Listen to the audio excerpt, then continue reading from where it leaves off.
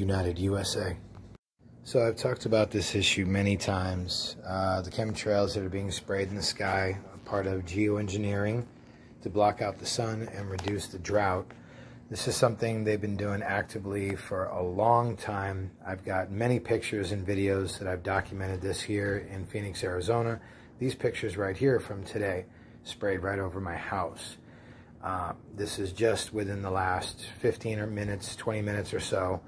And you can see how quickly they started to spread out. And primarily it's been a clear sky all day. This is about less than 10 minutes later. You can see them spreading out even more. Take a screenshot of this. This will explain it to you in layman's terms. Please like and share this video.